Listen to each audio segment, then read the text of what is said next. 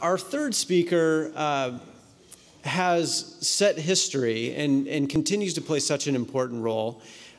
We all know him as the former chairman of the RNC. He was elected to that role in 2009, making history as the first African American in that role, and at that point and ever since. But before that, he had made history being the first African American to be elected to statewide office in Maryland when he became, in 2003, the lieutenant governor. In more recent years, he has, especially over the last few years, he's continued to be a voice of reason in the chaotic, polarized political environment in which we find ourselves. He is a political commentator on MSNBC. He has co-hosted the bipartisan Steele and Unger show. And now he hosts a very appropriately named, for more than one reason, podcast called Man of Steel. Is that right? So, but one thing I'll say about Michael Steele is that he always says the hardest thing to say that needs to be said. And I've watched him do it in the worst circumstances, which would be sort of unimaginable for someone like me, but that unfortunately he confronts. And he does it with such grace, always with a smile on his face, and with enormous patience. And I have to say, I wonder all the time how you do it. But I appreciate your leadership and the conscience that you've provided in this environment to the party which you once led, and would love for you to lead again. But it is my pleasure and our pleasure to welcome Michael Steele. Thank you very much.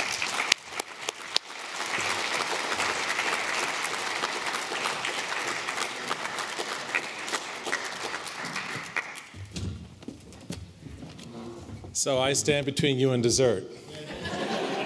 That's how we roll, okay. I just want to know what my parameters are before I get started. Thank you so much. It is an incredible honor, and I mentioned to Evan when he took me out to lunch. You always know when someone calls us, can we go to lunch? Something's coming, right? But the opportunity to be here and to be a part of this, for me, is very refreshing and very rewarding.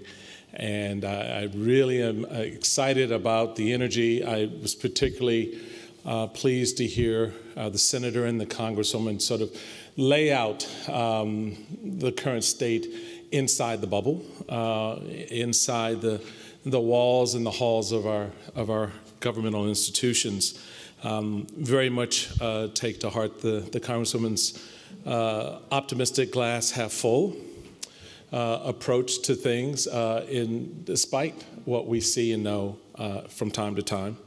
And I think that glass half full works and is true because of you, because of the effort that certainly Surf and all of you out here every day, just kind of pounding away, trying to make the difference, trying to make the noise, trying to rattle the cage, trying to create a freedom house for all of us to live in, a place where we can call home without recrimination.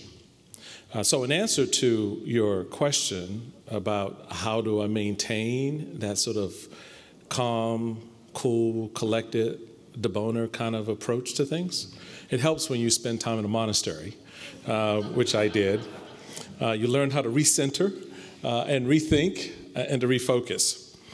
So tonight, because of what you've already heard, and you've heard about the policies and the programs, you've heard about the institutional movements, you've heard about the connections that people are making, and let's get together and do the little kumbaya thing, and we can all get along and we can all pass legislation. You've heard all of that, and all of that is extremely important. But the one thing that matters the most in that conversation is you. Three very powerfully important words: we, the people.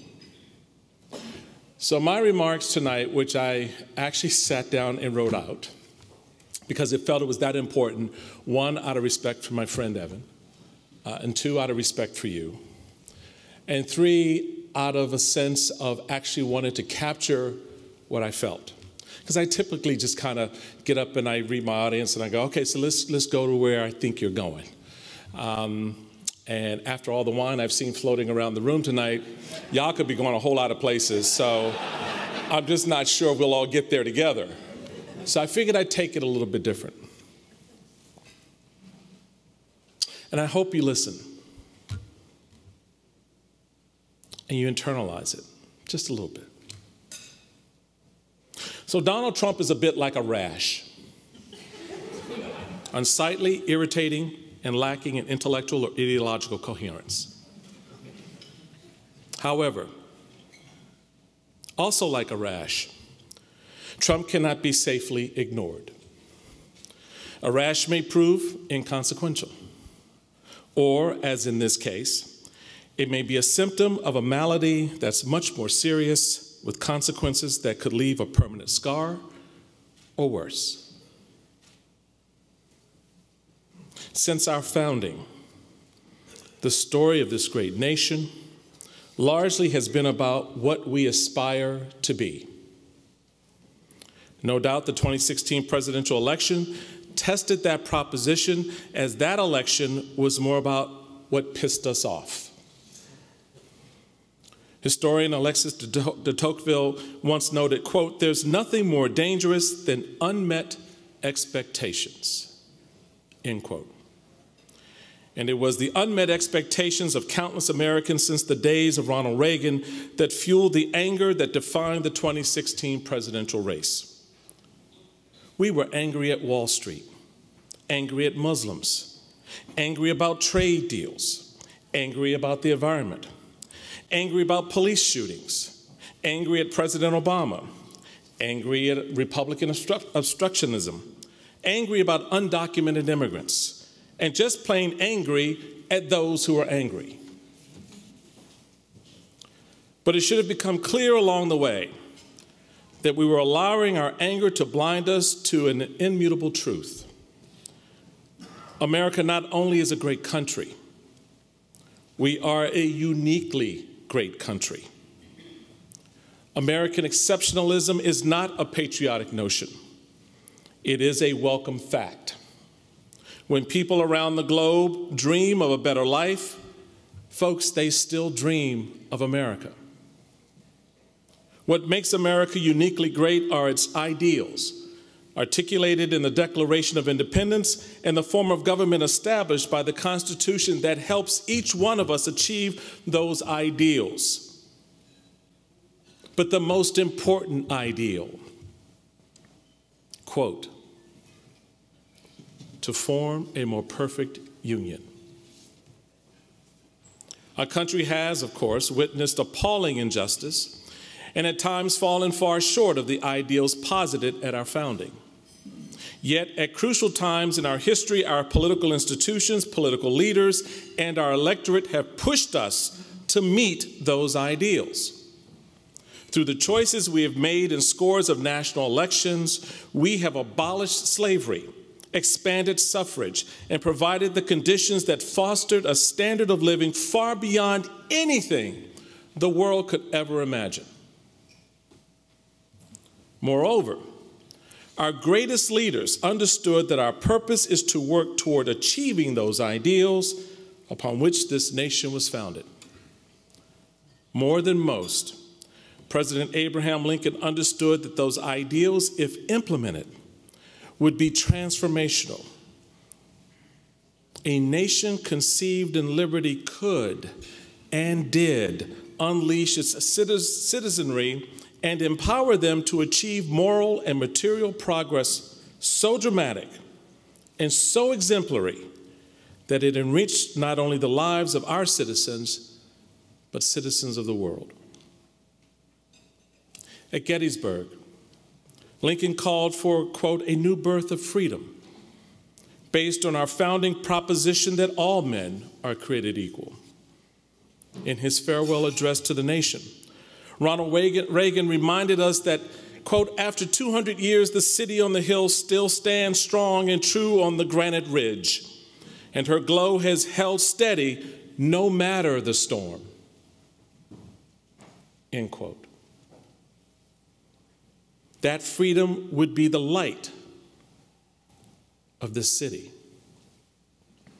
And the sacrifices made from Gettysburg to Iwo Jima to Fallujah, and the consequential battles that took place on our neighborhood streets, across lunch counters, in our homes and workplaces, and in our courts and legislative chambers, folks, those things, those hardships, those struggles would serve as the very foundation of that city. And through it all, we, the people, remained resilient, optimistic. And when we stumbled or stood in doubt, we had leaders who lifted our spirit, strengthened our resolve, and moved our nation forward. The election of 2016, however, was different. That contest was not so much about what we aspire to be as it was about who we have become.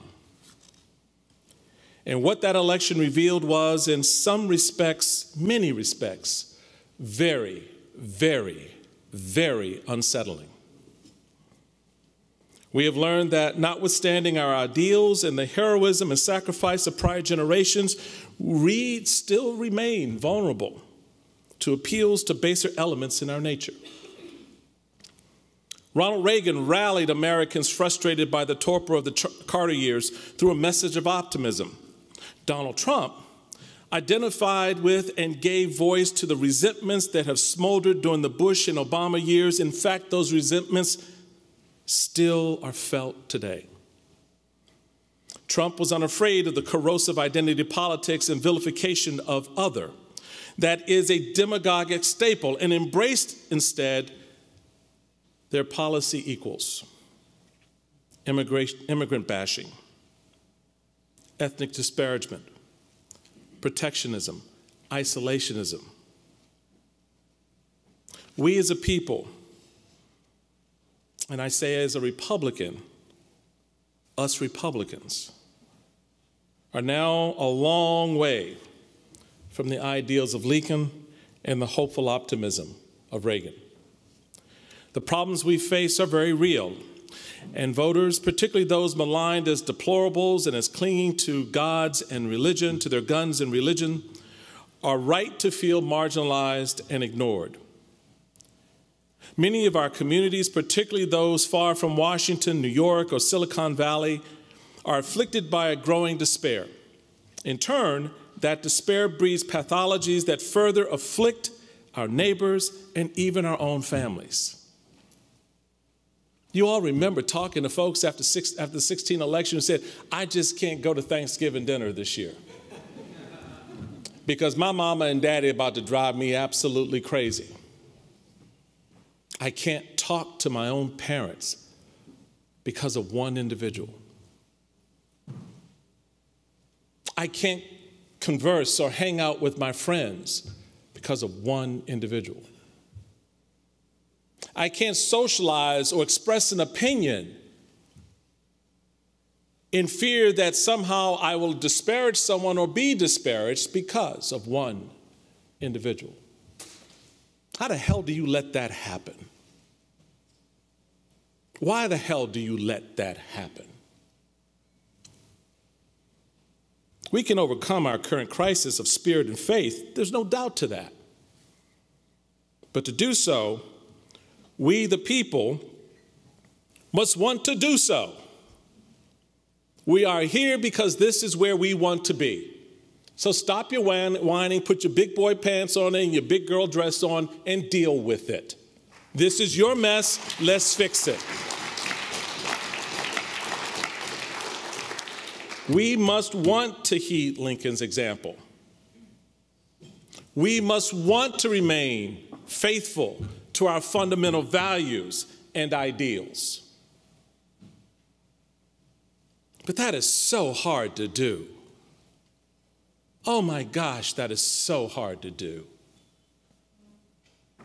Whereas Lincoln celebrated our ideals and rejected self, We continue to be mired in one of the most unwelcome trends in American society and its politics, which was so refreshing to see the counter-narrative tonight on this stage. Because what you heard from the members who were here before you was not what you typically hear from our leaders today. This unwelcome trend in America, particularly by our elected elites, is the celebration of self. President Obama, in his speech in support of Hillary Clinton at the Democratic Convention, referred to himself 119 times in support of someone else. Donald Trump doesn't know who else to talk about but himself. By contrast, in Lincoln's two most famous speeches, the Gettysburg Address and his second inaugural, he referred to himself only in a single sentence, and there he noted that he had no more insights than any other citizen in the country. He didn't claim to know more than his generals, or to know more about the courts than any other human being on the earth, or to know the details of taxes better than anybody, better than the greatest CPA. The narcissism of Washington and this president not only impedes the formulation of sound policy, it has corroded our politics and made personal our agendas. An electoral or governing coalition that coalesces around a personality, a single individual, or a tweet, rather than an agenda, an idea, values, opportunity, rather than addressing the nation's needs, is not just unsustainable. Ladies and gentlemen, I tell you, it is debilitating. I've heard a lot of people say, and even tonight, we are better than this. Are we? Prove it. Prove it. Because I don't think you have the guts to prove it. I doubt you're ready to prove it. We've gotten comfortable with our tribe. And we don't want to offend our tribe. We don't want to upset the man down the street because he may say something in a tweet. We don't want to upset the status quo because, oh, there may be an angry mob outside that door. Think about the generations who've come before who had to deal with a lot more crap than we have to deal with today. Think about those folks who've had to fight through wars and segregation and anger and hatred, depression, and continue to build a nation. When I got to this part of my talk, I'm done. I have nothing else. I couldn't think of anything else to say. I was totally done. It's like I have no ending because I don't know how this ends. We've got to help each other decide how this ends. This is not just about winning an election anymore. This is not just about my side is better than your side. I've got the upper edge, you don't. This is not zero-sum politics anymore, people. I played the game. I've been inside the room. I've been in the House. I ran the party. County, state, national. I took the House. Watch these sapsuckers lose it.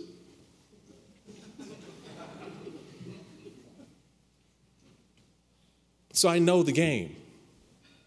But what I know more important than the game is it's not a game when it comes to the values of this country. It's not a game when it comes to the principles we declare that we believe in. It's not a game when we watch children being caged. It's not a game when we watch families and communities being broken apart because of what? It's not a game when we promise that we're going to improve your lot and give you the tools you need, but then we decide only a select few will benefit. It's not a game when we turn our back on 75 years of building not just the strength of our own defenses and support here at home, but partnering with those around the globe to make sure that democracy in whatever form is decided by those communities abroad, that we are there to stand with them. It's not a game. And yet so many of our leaders treat it like a game. So many of our leaders just don't give a damn of what the outcome is for you. So I don't know how this ends. And I'm not trying to be a Debbie Downer or a Michael Miserable. I just want to leave you with some thoughts about, what are you prepared to do? Well, let's start with the fact that you already are starting to do something. So proud of what Evan has been able to build out of the ashes of 2016. To kind of move the nation's consciousness and its voice to the front. That's what you're doing. That's part of the ending of this series of crazy messes that we find ourselves in. Right? Democracy. The word still means something. I got in a lot of trouble this past weekend with a whole lot of conservative friends. I love pissing people off. Because I think it's unconscionable when the President of the United States declares himself a nationalist, but doesn't want to take the responsibility for what that means. So even when a member of our own military and armed services engages in white nationalist behavior, as I tweeted out, just because you put white in front of it doesn't make it less dangerous. What do we do? What are we going to do? Keep building democracy, please. Raise your voices just a little bit louder, please. Stand a little braver, a little taller in the town square, please. Take the incoming that's going to come, please. Make a difference, push back, make a noise. If any of this matters to you, if any of this is still relevant for future generations, please do something. Say something. Be proud Americans. And get out of the shadow of one person. Because that's not where this country belongs. Thank you. Thank